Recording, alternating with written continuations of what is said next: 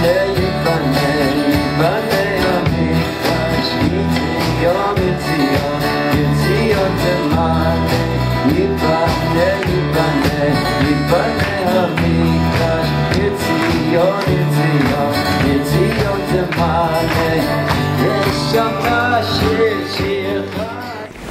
everybody, thank you for coming.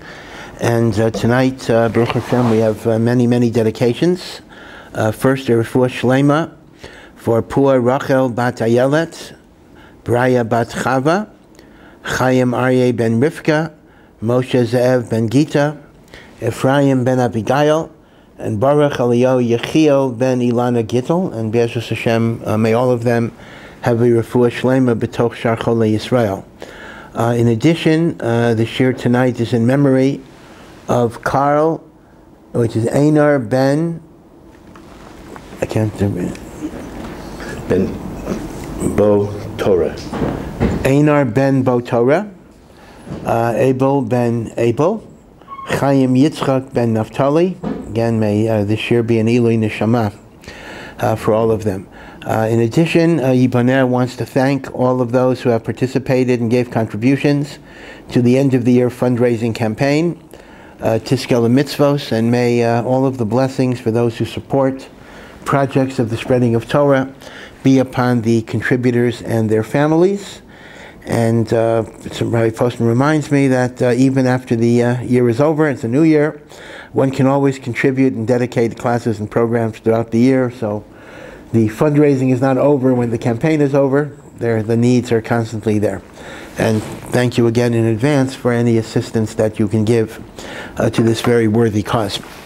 I apologize if my voice is a little low tonight. For some reason I went to Tzfat for the weekend for Thor Sameach, and apparently at my age even that is too much of a trip. I'm not sure exactly what happened, but I have a kind of a bad cold, but hopefully we'll be able to get through the shir. We are today was of course Asara B'Teves, and before I talk about the Parsha, which is what I want to do, I just want to share a very quick thought about Asara B'Teves that's very fascinating. And this is a chiddush that Rav Yosef Karo, the Beis Yosef, brings in the name of Rav David Avudraham, who was one of the great Rishonim, whose expertise was in tefillah and minhagim of customs of tefillah. And the Avudraham says the following idea. We know that if any other fast other than Yom Kippur falls out on Shabbos, we do not fast. If the 9th of Av falls out on Shabbos, we will observe the fast Saturday night and Sunday. We will not fast on Shabbos. But the Avudraham says, if the 10th of Teves were to fall out on Shabbos, the 10th of Teves would override Shabbos, and we would actually fast even on Shabbos. Now, interestingly, this is an untestable proposition, because based on the configuration of the Jewish calendar, the 10th of Teves can never fall out on Shabbos. So there's no way to prove the Avudraham right or prove him wrong, because it just cannot happen. Based on when Rosh Hashanah can be, the 10th of Teves will never be on Shabbos. But in theory, if the 10th of Teves would be on Shabbos, we would even fast. Now the question is, what is so unique about the 10th of Teves? I mean, after all, the only thing that happened on the 10th of Teves was the siege against Yerushalayim started.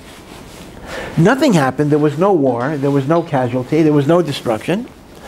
If any fast were to override Shabbos, I would have thought maybe it's the 9th of Av, which is the actual day of the Chorban Bayis Rishon and the Chorban Bayis Sheni. Why should the 10th of Teves have a distinction and a chumrah and a strictness about it that you don't even have for Tisha B'Av itself? So the Chassam Sofer gives a very beautiful and interesting explanation. The Chassam Sofer points out that although you're generally not allowed to fast on Shabbos, there is actually one major, besides Yom Kippur, there is one major exception where you do fast on Shabbos, or you can fast on Shabbos, and that is a tainis chalom. A tainis chalom is if a person had Friday night a bad dream, a dream of tragedy, a dream of death, or whatever it would be. So the minhag was that a person should fast to be mevatel whatever evil decree that dream has. So a tainus for a chalaim you can do even on Shabbos. Although it's an interesting halacha, you're allowed to fast even on Shabbos, but as an atonement for the sin of fasting on Shabbos, you have to have an extra fast during the week to make up for that avera. So on one hand it's mutter, on the other hand you need an atonement for fasting on Shabbos. So the halacha is, though, that a tainus chalom is mutter on Shabbos. Why is that so? So the Chasam Sofer differentiates between fasting over tragedies that have happened in the past and fasting in order to avert a tragedy from happening in the future. The 9th of Av, Shivas or B'Tammuz, is all about past tragedies. So we don't mourn past tragedies on Shabbos, just like Shiva itself. Essentially, you don't observe the Shiva restrictions on Shabbos because Shabbos is not a time for mourning. Now, the tainus of a chalom is not about a tragedy that has happened. It's in order to avert a tragedy from happening. It's preventative. It is anticipatory.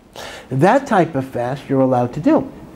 So says the Chasam Sofer, even though we would normally view Asara B'Teves the same way we would view Tisha B'Av, it's a fast about a past tragedy, in which case you wouldn't be allowed to fast on Shabbos. But he says there's an aspect of Asara B'Teves that is future-looking. It is said, the Chasam Sofer writes, that Asara B'Teves is the Rosh Hashanah of the Beis HaMikdash, meaning to say, just as every Rosh Hashanah, Hashem decides who will live and who will die, on Asara B'Teves he decides for the coming year, will the Beis HaMikdash be rebuilt or will it not? So we're fasting not only to mourn something that happened in the past, but we're fasting similar to Yom Kippur, that Hashem should forgive our sins and have a favorable decree for the Binyan Beis HaMikdash. And that is why, indeed, you could do that even on Shabbos. In fact, Yom Kippur itself indicates that when you're fasting, not to commemorate or remember some tragedy, but in order to prevent some future misfortune from occurring, that you're allowed to do. That's essentially what Yom Kippur is. That is a tainus chalom, and the Chasam Sofer wants to say that that is the idea of Tzom Gedalia. Of Asara B'Teves. Okay, so now though we're in the last Parsha of Breishis, and Sefer Breishis is full of so many interesting, difficult, deep stories and narratives and family connections. Certainly if you're a family therapist, you can write books and books and books based on Chumash Breishis and the like. But we finally come to the end of Yaakov Avinu's life. And Yaakov had quite an eventful life and quite a difficult life. But the last 17 years of his life, from the age of 130 to the age of 147, where he died, he spent in Mitzrayim, surrounded by all of his sons, especially Yosef, from whom he had been separated for 22 years. And at the very end of his life, he gathers together all of his sons in order to give each one a bracha. And the bracha does not only pertain to them as individuals, but as each one is the founder of a tribe. The bracha that he's giving is identifying the fundamental nature of that tribal unit. Now this itself is a very significant point about the meaning of community and the meaning of unity. It's very, very clear throughout the Torah that the concept of tribal affiliation is quite significant. Meaning, the tribes had their own Nisim, their own heads of tribes, they had their own flags, they had their own position in the desert. When they come to Eretz Yisrael, they will have their own portions of land. This is Reuben's land, this is Yissachar's land, this is Yehuda's land. And tribal affiliation is a very, very significant point of identification. And both Yaakov and Moshe Rabbeinu give brachos based on the tribal level. They don't just bless the Jewish people. Now one might wonder, why do we make a big deal about tribes after all? Aren't we introducing just another disunity concept. I mean, we have enough that we fight over. So now, all right, so today, because we don't really know our tribes, unless you're a Kohen or a Levi, so we don't really have tribal affiliation that much. So we're not going to be fighting, oh, I'm Yehuda and you're Yisachar, whatever it is. But when those divisions existed, they were very, very significant. In fact, the Ramban actually writes that they were responsible for a civil war. In the book of Judges, Sefer Shoftim, we read that a woman was raped and murdered, essentially, in the Chelek of Binyamin, and the other tribes demanded extradition of the wrongdoer, the wrongdoers. Shevet Binyamin refused to deliver the wrongdoers because they said other tribes have no jurisdiction over crimes that were committed within a tribal boundary, and they fought a war over this, very similar to the American Civil War, which was fought over cessation controversies, and thousands of people got killed. So why does the Torah even make a big deal? Couldn't we just have had that, Yaakov is the founder of the Jewish people, and we are Bnei Yaakov, or we are Bnei Yisrael, and that's all. Why is there any importance at all to the notion of tribes? And the answer is, the Torah is teaching us something very, very important about the meaning of unity and community. That unity and community is not sameness and conformity. Yes, every Jew who is part of the faith community of Israel has a common responsibility of Torah and mitzvos. That's the common denominator. But within that parameter, within that framework, we have to develop individuality. We have to develop the uniqueness of our relationship. The way Reuven served Hashem is not the way Shimon did it. Each tribe represented a uniqueness in the particular way that they served HaKadosh Baruch Hu. And HaKadosh Baruch Hu wanted to create a community that is not based on conformity, but a community that celebrates difference, diversity. Now again, I realize that these are buzzwords. When you hear in modern society diversity, typically they're talking about transgender, abortion, gay marriage, and the like. I do not mean that. But I mean within the framework of Judaism. We have to have an appreciation for the fact that people are different. We are individuals. Tribal units highlight the idea, as the Medrash says, that the beauty of a garden is not when you simply have one color flower. There are gardens like that. But for most people, the beauty of a garden are different flowers, different textures, different smells, different colors. That creates beauty. So people ask sometimes, when Moshiach comes, are we still going to have Ashkenazim and Sephardim? And of course, Ashkenazim and Sephardim, each of them subdivide into numerous groups. Right? With Sephardim, you have Moroccans and Tunisians and Syrians and Iraqis and Iranians. And among Ashkenazim, you have Yekis, you have German and Polish and Hungarian, Czechoslovakian. I mean, there's no country in Czechoslovakia anymore, but it used to be called Czechoslovakia.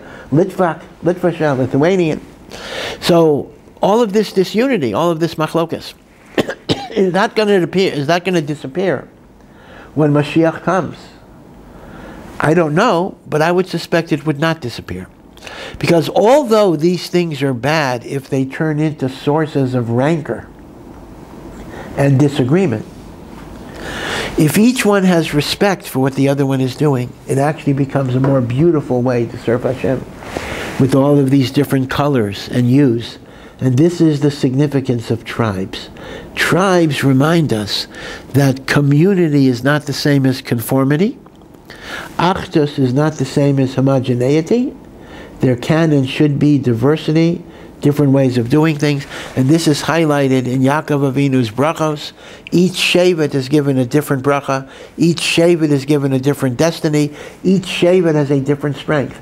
And this is an issue that's very, very relevant, not only in Klal Yisrael as a whole, but it's very relevant in terms of how we raise our children and how we teach our children in school. Shlomo HaMelech said, Chanoch lenar al pi darko. You have to train a child according to their personality. Chinuch should not be a one-size-fits-all situation. Rather, we have to be able to speak to the individual uniqueness of the person that we're dealing with. Whether it's our child, whether it's our students. As everybody knows, every parent is a teacher, and every teacher should try to be somewhat of a parent at the same time, right? My father is my teacher is my father. Okay, so that's point number one about the Birchas Yaakov, even before you get into the specifics of the brachos. The fact that Yaakov Avinu envisions a tribal division of Am Yisrael highlights the notion that within community there has to be diversity and there has to be difference. Now, Chazal tell us a very interesting thing. That when Yaakov's sons gathered together, Yaakov wanted to reveal to them, this is Rashi brings this, when Moshiach is coming. He was going to tell them when Moshiach is coming. When will the Geula be? But then Hashem made him forget it. Hashem took away the knowledge. He was going to reveal it, and it was taken away from him. So the Medrash has a whole dialogue that's not in the Chumash, in which Yaakov said to his children, perhaps Hashem has taken this knowledge away from me because you're not worthy. You don't fully believe in Hashem. You don't fully accept Hashem's commandments.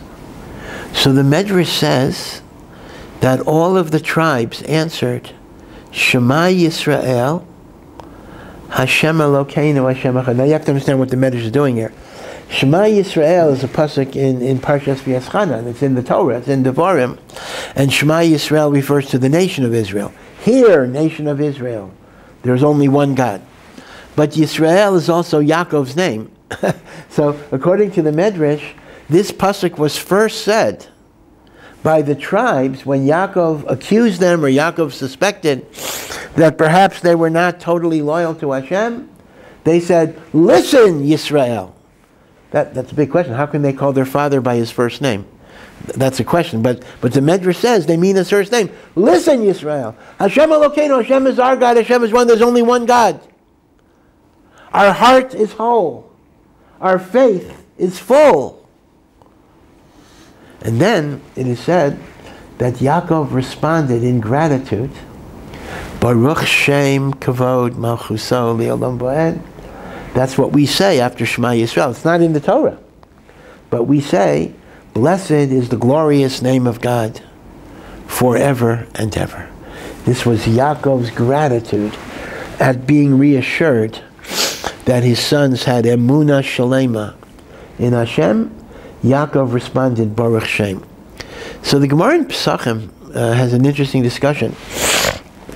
There are actually two different sources for the origin of Baruch Shem. One is because that's what Yaakov said when his son said Shema Yisrael to reassure him. So one source connects it to Yaakov.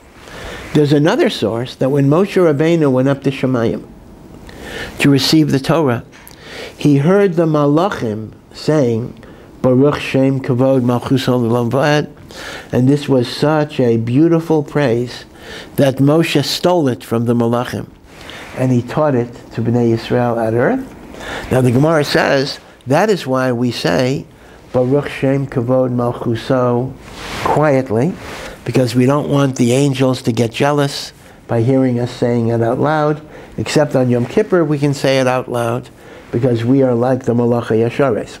So the Gemara says, we can't not say it at all, because Yaakov Avinu said it. But we don't say it b'kol ram, because apparently it got forgotten, and Moshe reclaimed it from the Malachim. We don't want the Malachim to be jealous. So Baruch Shem is always said silently. Again, let me remind you, Baruch Shem is not in the Kriya Shema in the Torah. When you look at Shema Yisrael, Hashem Elokeinu, Hashem Echad, the next pasuk is V'ahavta. Baruch Shem is not a pasuk. Baruch Shem is not in the Torah at all. And yet, we know that Yaakov said it, and Moshe took it from the Malachim. In fact, even on Yom Kippur itself, you can really get a sense of the transitions. On Yom Kippur, we say Baruch Shem out loud, because we are like the angels on Yom Kippur. So, at the end of Ne'ilah, you finished Chazaras Hashatz, and you finished Avinu Malkeinu. So what do you say at the end, right before the shofar blowing, the end of Yom Kippur? We say Shema Yisrael Hashem Elokeinu Hashem Echad. We say it once. And then we say Baruch Shem Kavod Malchuso Li'olam Va'ed 3 times. We say it out loud. We say it out loud. We're still in Yom Kippur. It's still Ne'ilah. And then we say Hashem Hu Elokim 7 times, etc. And then we have Kaddish.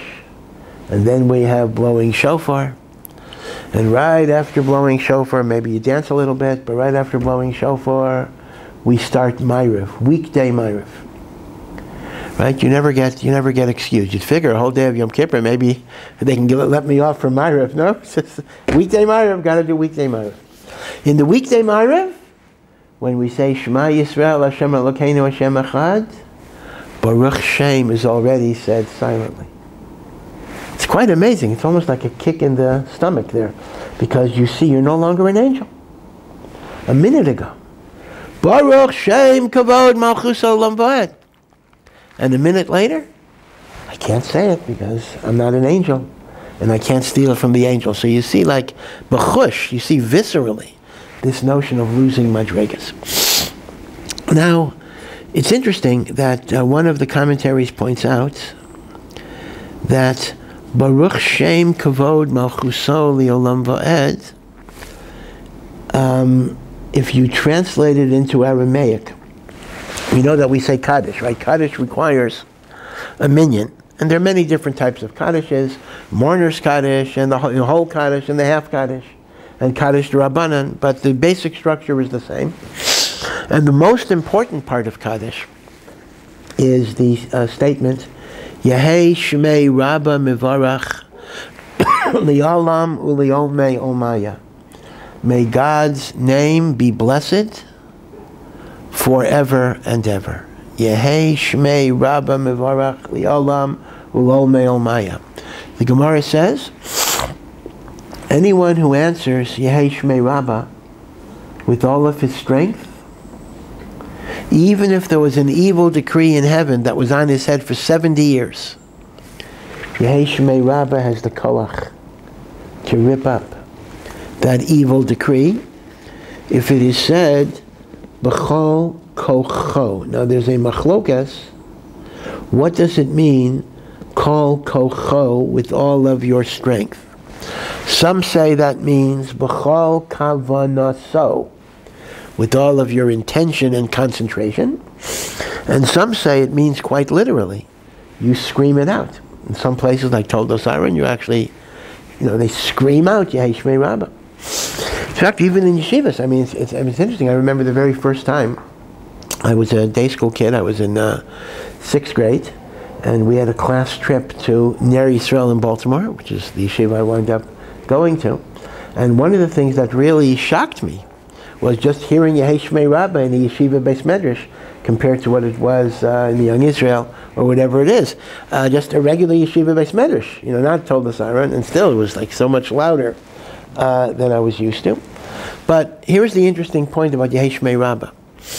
Yehei Shmei Rabba is almost an exact translation of Baruch Shem Kavod. Again, look at this.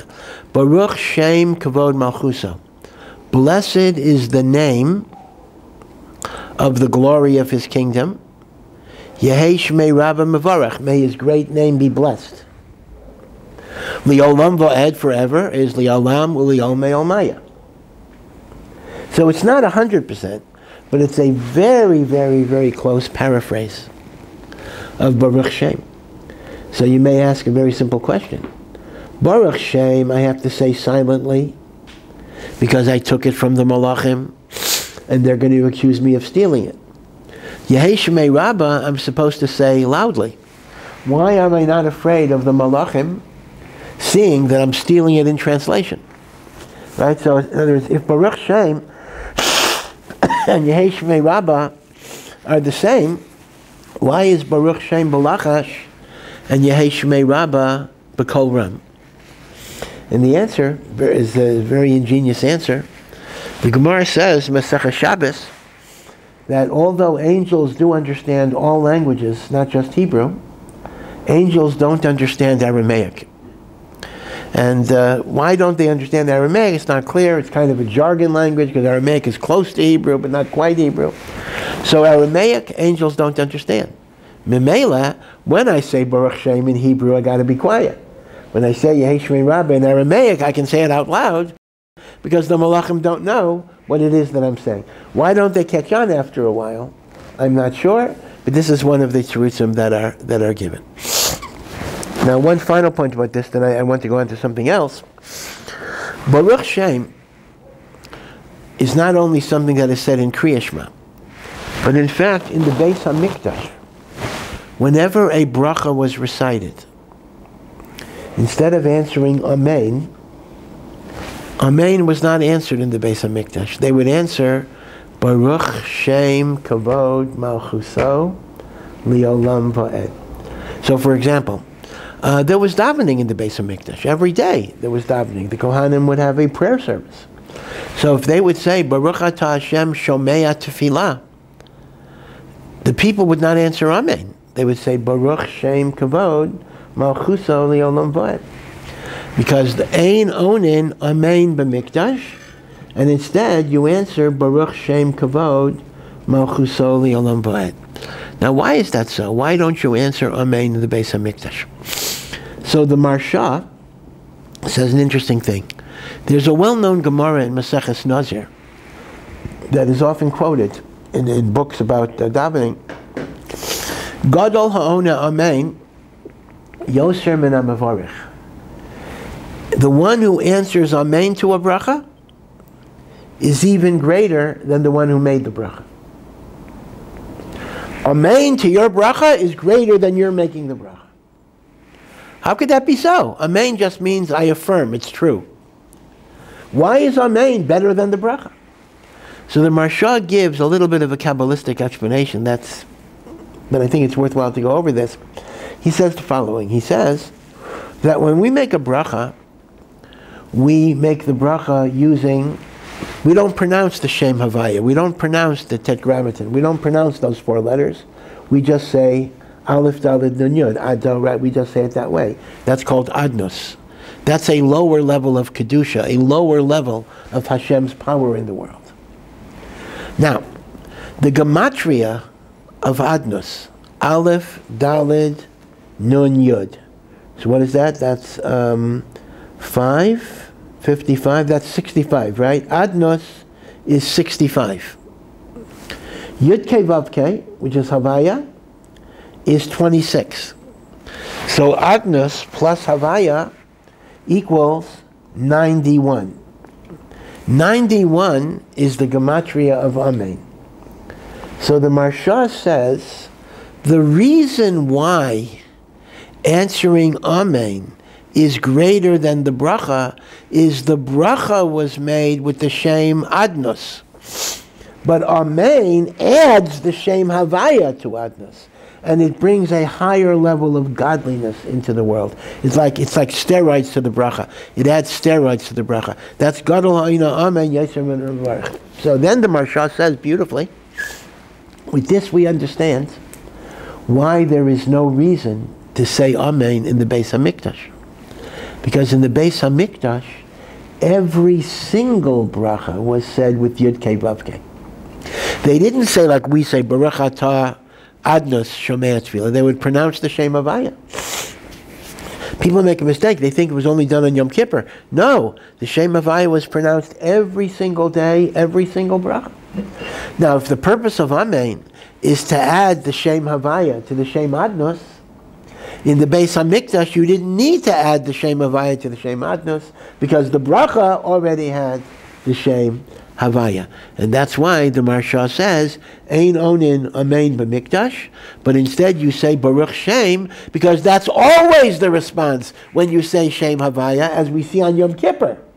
That when the Kohen Gadol said the Shem Havaya, we would bow down and we would say Baruch Shem Kavod.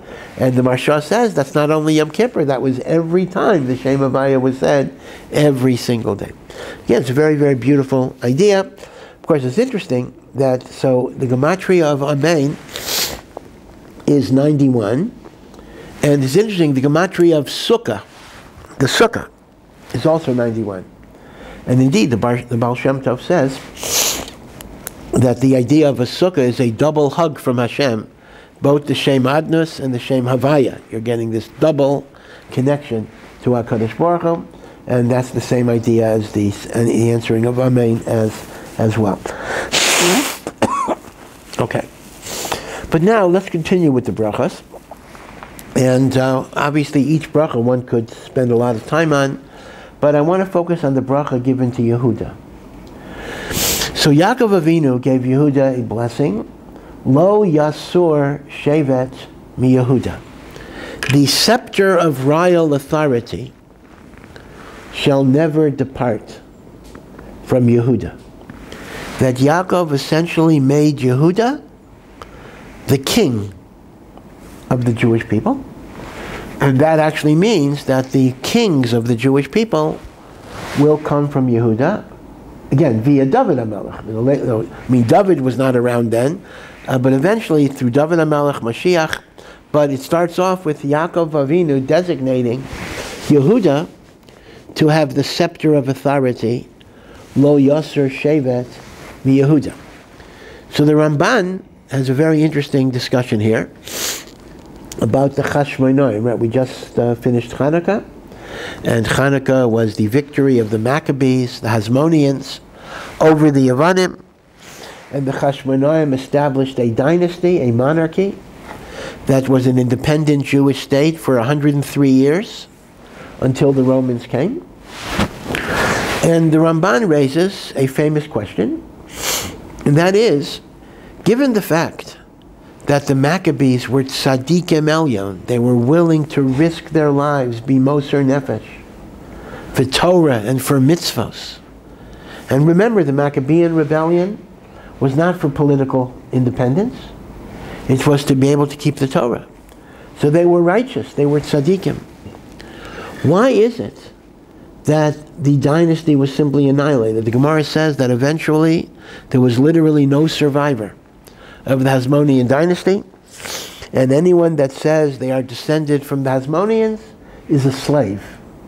Herod, for example. There were no survivors. They were wiped out. They were annihilated. Why should it be that such tzaddikim were annihilated? Or at least the later generations.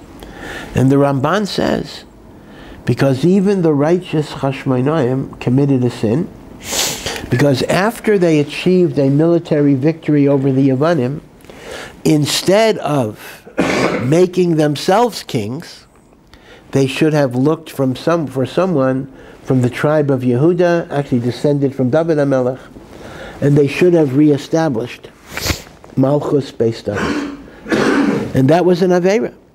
It wasn't an Aveira that they fought, and it wasn't an Aveira that they achieved victory. They were the only ones who could do that, but they should not have assumed the monarchy afterwards. And that was their Aveira. Now the Ramban gives two reasons why it was sinful. Sin number one is because it's a violation of Yaakov Avinu's directive that Malchus belongs to Yehuda. Now it's interesting, by the way, it's not clear halachically what that means. It's very interesting. In other words, it's not a mitzvah in the Torah, kings must be from Yehuda. In other words, it's not God that said it. It's Yaakov said it to his children before he died. So if you are a king other than from the tribe of Yehuda, are you transgressing a Torah law? What are you transgressing? So the Ramban kind of fudges it a little bit. The Ramban's lashon is that the Malchei Chashmonai Avru al Tzavaat Zakein. They transgressed the Tzava'ah of their grandfather. Now, it's not clear what that means. In other words, well, is that a violation of a Torah law? Like what violation is that? In other words, I didn't carry out my grandfather's wishes. So halachically it's not clear, but the Ramban does say obviously it's an Aveira because that's why Beis Chashmonai was wiped out. Now, he then gives another reason why it's an Aveira, which has nothing to do with this, but I'll mention it anyway, and that is, even if you accept the legitimacy of kings other than Yehuda, the king cannot be a Kohen. There's a special isser for a Kohen to be a king, because you have to have a separation, so to speak, between church and state. But for the opposite reason, as we might have it in the United States, we separate church from state because we want to protect the government from religious influences. Now, obviously, that's not a Torah problem, because the Torah wants a state to be religious. But rather, the issue is not that you want to protect the government from religion, but you want to protect religion from being contaminated by involvement in partisan politics. That when the Kohen is a religious leader, when the Kohen is involved in coalition building, horse trading, concessions and the like for more money or whatever the advantage, what happens is they are no longer speaking with a pristine and pure religious orientation. They have other issues on the agenda. I don't want to be too specific, but this is indeed the world of Israel, in which obviously very, very religious people are deeply involved in politics, and there are certain costs. Now, I understand the justification for it. I mean, they feel that the only way they could protect the interests of religious people is by being involved in the system. But one has to understand there's also a cost, because when religion is outside of that system, it becomes a moral voice in which people respect. When it's part of that system, you're just another fighter. You're just another street fighter. So I have no particular reason to respect you more than anybody else. And as a result, people often will compromise on fundamental principles or the like. So the Ramban gives us two different reasons, two opposite reasons, why the Hasmonean dynasty was punished. One is because it wasn't Yehuda, and it has to be Yehuda. The other is because even if you don't need Yehuda, you can't have Kohanim. But I'm going to stick, for the rest of our time, I'm going to stick with the first reason, that Malchus is given to Shevet Yehuda. Now, it's interesting that Yehuda was not the only candidate for Melech. If we had to ask ourselves who should be Melech, maybe a logical person to be Melech would be Yosef. Because after all, Yosef did have the executive experience of running a state, and Yosef was a role model in terms of being righteous, even though he was living in Mitzrayim for so many years. And in reality, Yosef did have a certain aspect of Malchus even in Eretz Yisrael, because in fact his Malchus was larger. When the 10 tribes split off and founded their own kingdom, so the kings from the 10 tribes tended to be from the tribe of Ephraim, who of course is from Yosef. So in a sense, the Malchus of Yerushalayim and the temple was always Malchus based David, that is from Shevet Yehuda. The Malchus of the 10 tribes is Malchus of Yosef, Ephraim, which is Yosef. And indeed, before Moshiach ben David comes, there will be a Moshiach ben Yosef who will get killed. So it's a little bit more complicated. On one hand, yeah, the ultimate Malchus is Yehuda. David, Yehuda, Moshiach, that's Malchus based David. And yet, Malchus Yosef pops up a lot, whether it's the 10 tribes, whether it's Moshiach ben Yosef, before Moshiach ben David comes. So what is the purpose of choosing Yehuda more than Yosef? So it's interesting, there's a medrash in last week's Parsha on the pasuk, Vayigash Elav Yehuda. That means Yehuda approached Yosef to plead for Binyamin. So the medrash says, this is evocative of a pasuk in the prophet Amais, who says the following: Hine yomim ba'im nom Hashem.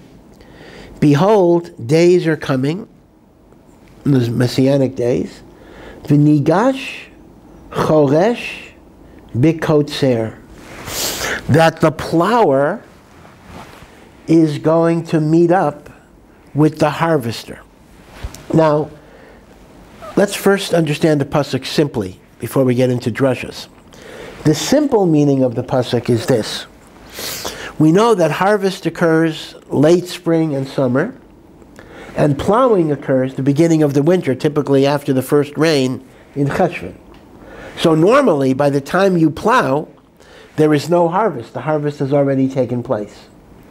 Hashem is promising that the fertility of the land will be so great that they'll still be harvesting when it's time to plow. The plower is going to bump into the harvester. So the pashtus of the pasuk is fertility. The fertility will be so great that the harvest will keep on going past the summer into the beginning of the winter. But the Medrash gives a different twist on it. It says, Choresh, the plower, is called Yosef. And Choresh is called Yehuda. The plower is called Yehuda.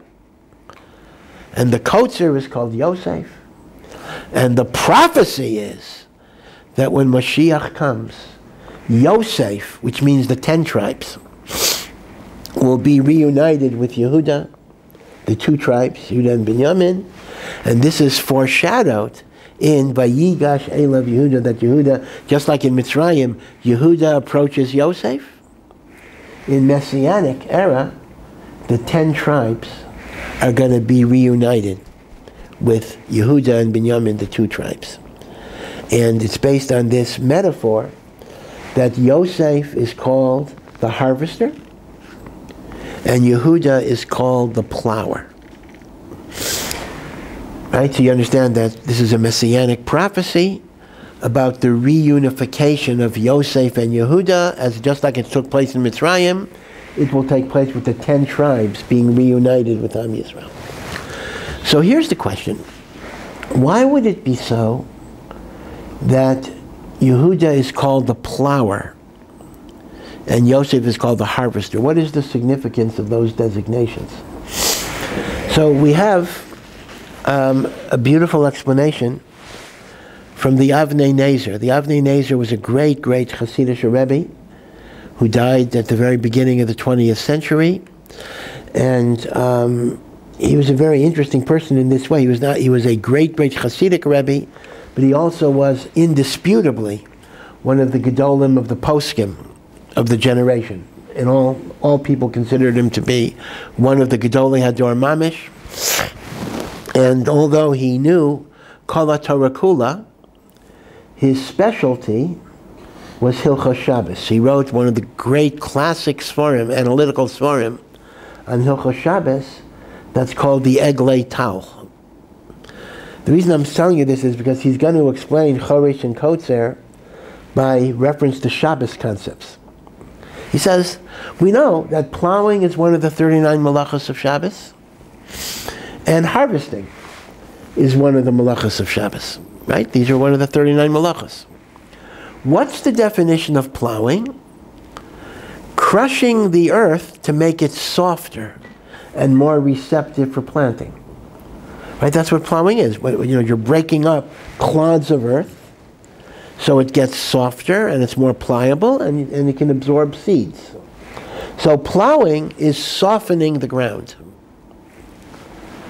Harvesting is halachically defined as oker davar migidulo, uprooting something from its source of growth. I pick a fruit, I pick a plant, I pick a flower. It was growing from the ground. When I separate it from the ground, that is considered harvesting. That's why, for example, picking mushrooms on Shabbos technically is not harvesting, because mushrooms do not grow from the ground. They don't have roots. Mushrooms really get their nourishment primarily from the air or whatever it would be. So it turns out, choresh, plowing, is softening the ground. Kotzer is detachment from the ground. Right? Halachically, that's your definition. So says the Avnei Nezer, if you understand this definition, you can understand why Yehuda is called the plower and Yosef is called the harvester. Dirt, ground, symbolically refers to a person's Yetzer Hara, A person has taivas, a person has lusts, a person has pulls for material comfort or pleasure. That's called chumriyat. Chumriyat means earthiness. Gashmiyat, even the word gashmiyat means materialism. Now, Yehuda, well, let's take Yosef first. Yosef detached himself. Yosef is the harvester. He detached his spiritual essence from desire and taiva. When Yosef is tempted with Potiphar's wife, Yosef just says no. Yosef doesn't give in. Yosef separates himself from his earthly nature. That's why he's called the harvester. He takes his mitziut and he uproots himself from all of the earthiness that might drag him down.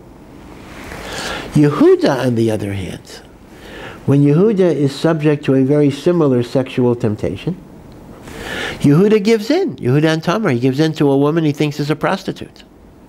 So the difference between Yehuda and Yosef is, when faced with sexual temptations, for example, Yosef just says no. That's like harvesting. Yehuda, on the other hand, fails, but then through repentance and introspection, he softens up his earthiness and dedicates it back to HaKadosh Baruch. Yehuda represents the one who fails and teaches us how to do tshuva. Yosef represents the one who is so perfect that he does not fail. So with this understanding, perhaps we can see why Malchus is given to Yehuda more than Yosef. A melech, and of course we've had kings that were no good. I mean, certainly we've had Rishaim. But the ideal melech, like David HaMelech, in fact, David HaMelech himself followed Yehuda's model in so many ways. Yehuda was nichshal with Tamar. David was nichshal with Bathsheba. Same type of temptation. Now, whether Bathsheba was technically married or not, that's not relevant to this discussion, but he certainly was nichshal with being with her. Yehuda was willing to admit that he was guilty not to embarrass Tamar. So too, David admits that he was guilty of a sin. He could have given all sorts of excuses. David admits to the Navi, I'm guilty. So the combination of strong earthiness that pulls you in a wrong direction, coupled with the honesty to acknowledge your fault, to do tshuva and make it better, as opposed to Yosef, who simply doesn't fail. A melech is supposed to be a role model. A melech is supposed to be an inspiration. A melech is supposed to be a guide and a teacher, something that we look up to. But sometimes to look up to a person who is so perfect that he never makes a mistake, that may not be the ideal leader for me, because he's so much above me. You know, there's a whole genre of Gedolim biographies. These are biographies written about the great, great rabbis. You know, whether it's the Chavetz Chaim, the Vilna Gaon, or modern rabbis, Rav Moshe Feinstein, Rav Kamenetsky, Rav Yashiv, Rav Yosef. Right? More and more biographies are written all the time about all of these great rabbis, and you know, by and large, it's worthwhile reading. I actually enjoy reading them myself, and I learn a lot. Some of them are really beautiful, beautiful books. But Rav Hutner already in the 1970s. It's interesting. I don't think there's a biography of Rav Hutner, which is interesting. Why there wouldn't be, but okay. But Rav Hutner remarked in the 1970s, when this genre was kind of beginning, that he felt that some aspects of the way the biographies were written were a disservice, because they were painting these Gedolim as superhuman geniuses who never made a mistake and never had a struggle. So a typical biography would say when he was 4 years old, he knew the whole Babylonian Talmud by heart. And when he was 5, he finished the Zohar. And when he was 6, the Yerushalmi. And you're reading these stories about these amazing kids, these super geniuses who learned, 21 hours a day, and when they were 3 years old, and then they would take a little break for nursing or something. And Rav Hutner's claim was, on one hand, you read them and you're amazed. It's like reading, amazement. What's a Guinness Book of World Records or Ripley's Believe It or Not type of thing. But Rav Hutner says, what does that say to you? What does that tell you? What do you tell your children?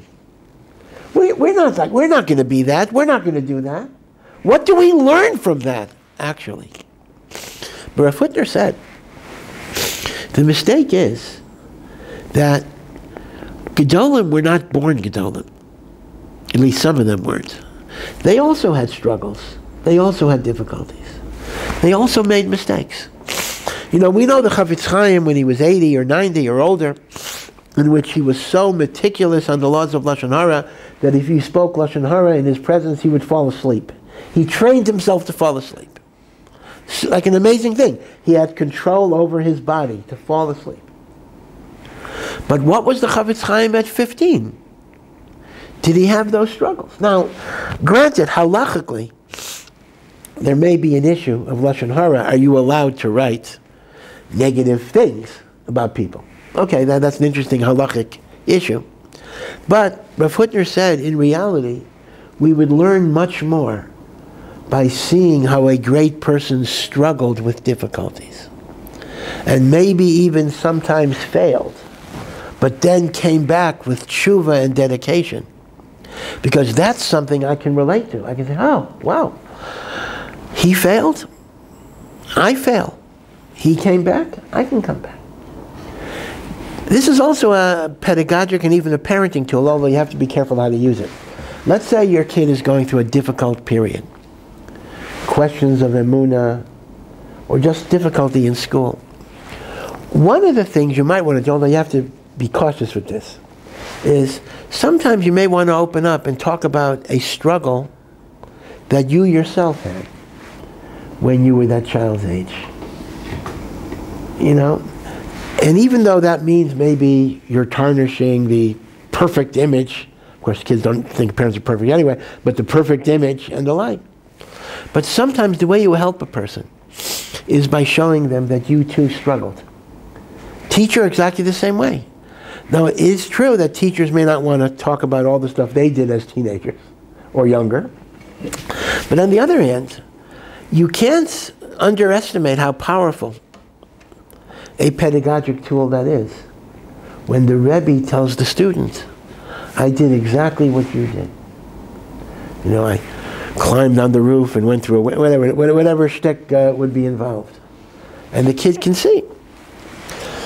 So, what's interesting is, Hashem wants as a king for the Jewish people, not a king that is so perfect that he never fails, but a king who, even though he fails, can teach us how to come back from failure. Because the first is something beyond me, and the second is something I can relate to and I can learn from. Because I fail and I make mistakes. And I have to be shown that you can come back. You can grow. That mistakes are not final. Things can be made good. Things can be repaired. You see, the person who never breaks anything may not be the model for people who break things. But the person who can break something and fix it, that's a good model because that's a skill that I'll be able to incorporate. And this is part of the idea, therefore, that the Malchus has to go to the plower who is still connected to the earth, and not to the kotzer, not to the harvester who is disconnected from the earth. And in reality, if you think about it, if you just look at the whole history and even the future lineage of the Messianic line,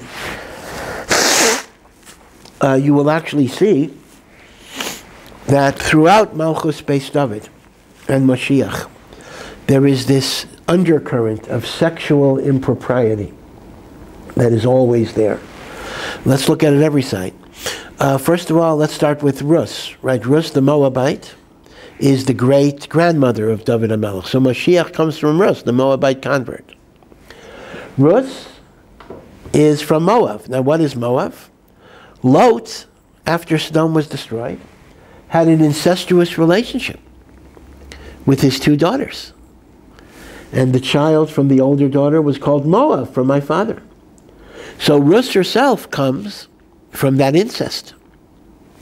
And Rus and Boaz, their union, was surreptitious at night. Right? Boaz was even embarrassed that no one should... Well, I want to be clear. They didn't consummate it that way, but she came to him in the middle of the night, and he was very frightened, and he actually made her leave before dawn so nobody should think that a woman came to the threshing floor. So there was that appearance of impropriety. And then we have David and Bathsheba. Now remember, from David and Bathsheba comes Shlomo. And the Rambam says Moshiach is not only descended from David, but Moshiach is also descended from Shlomo. From that, David had many sons, but descended from that particular son. So there's always this appearance of impropriety in Malchus based David, because Hashem is showing us that imperfection can exist within greatness. And one should never feel that because they're flawed, because they're broken, they cannot achieve closeness to Hashem. It's a very important lesson. What is the... I think there's a song by Leonard Cohen, also an interesting Jewish fellow, who had some Orthodox connections in his life. He said, when you have a crack in the bell, that lets the light in. And the notion is that the crack, the awareness of my inadequacies, the awareness of my failures, the awareness of my mistakes, can actually give me humility. And in that humility, you can feel the presence of God in a very, very powerful way. In some ways, Rav Tzadok writes, the tzaddik who never sins is a wonderful thing. But there's an occupational hazard of a tzaddik who never sins. And that's arrogance, potential arrogance. The one who fails can no longer be arrogant because he knows he fails. So on one level, of course, better not to sin than to sin. For sure. On the other level, the sinner who makes mistakes and does tshuva has the blessing of knowing their limitations and being humble. And in that humility, there can be a greater connection to HaKadosh Baruch Hu. So this is kind of the deeper meaning why Malchus comes from Shevet Yehuda, David HaMelech, who is called the Choresh, the plower, rather than Yosef, who is called the harvester. But B'ezras Hashem, as they say, there will be a Mashiach ben Yosef before there'll be a Mashiach ben David. And according to rabbinic tradition, there's not a lot about Mashiach ben Yosef. It's very fragmentary. But Mashiach ben Yosef is going to be killed in the pre-Messianic wars of Gog and Magog. But the Vilna Gaon says that that's not inevitable. Through tshuva and masim tovim, we could avoid the death of Mashiach ben Yosef, and then it would be possible that you'd actually have Mashiach ben Yosef serving under Mashiach ben David. In other words, all of the nevuas that Mashiach ben Yosef will be destroyed is a worst-case scenario, but that worst-case scenario is not necessarily going to be inevitable. This is a teaching of the Vilna Gaon. Another teaching of the Vilna Gaon, which is quite frightening, is that the Vilna Gaon says that the pre-Messianic war of Gog and Magog will only last 12 minutes. And for 250 years, nobody understood what type of war could last for 12 minutes. Unfortunately, now we do know what type of war could last for 12 minutes. That would be a nuclear war. So that's the worst case scenario, but indeed that is a scenario. Moreover, the Vilna Gaon said, more than 250 years ago, that when Russia moves into the Crimea, it's time to put on your Shabbos clothes in honor of Moshiach. So the Vilna Gaon had some sense that Russia invading to the east. I'm sorry, to the well, whatever. What we, the Ukraine and the like. My map is getting mixed up. Is also a harbinger of Moshiach. So, if you combine those two predictions, one is the invasion of Crimea, and the other is nuclear war. You get a scary combination of Gog and Magog that we hope we can avoid. But then you have the third teaching of the Gra that all of this can be avoided with Tshuva and Masam Tovim. So we have three different teachings of the Gra that kind of intersect. One is Russia invading Crimea is a sign of Moshiach. Two is the war will only be 12 minutes, which is nuclear, probably. The third is that everything can be avoided and circumvented and cut short by Tshuva, Masim Tovim, and Avat Yisrael. So, in a sense, the third step can mitigate the severity of the first two steps. So, B'Yeshes Hashem, we hope that we will experience the Geula in the latter way, rather than Chas v'Shalom in the other ways. So, thank you for coming, and you have a good Shabbos.